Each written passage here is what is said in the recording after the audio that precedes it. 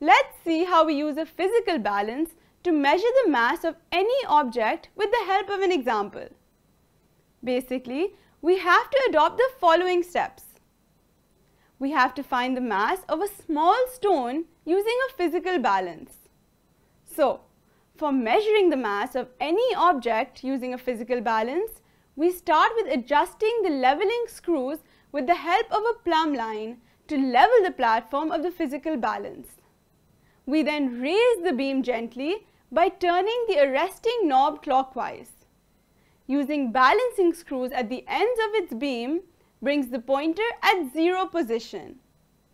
Next, we turn the arresting knob to bring the beam back on its supports and place the given object, the stone, on the left pan. To find its mass, we place suitable standard masses from the weight box on the right pan and either raise the beam or lower it, given whether or not the pointer is at 0.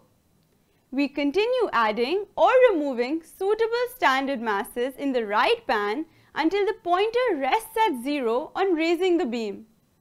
Finally, we note the standard masses on the right pan. Their sum is the mass of the object on the left pan. Let's switch over to the lever balance. If you look on this side, you'll be introduced to what a lever balance looks like. All balances work on the same principle, but instead of a beam and fulcrum, the lever balance consists of a system of levers. When we place an unknown mass on one pan and known masses on the other pan, the pointer of the lever system moves. The pointer is brought to 0 by varying the known masses.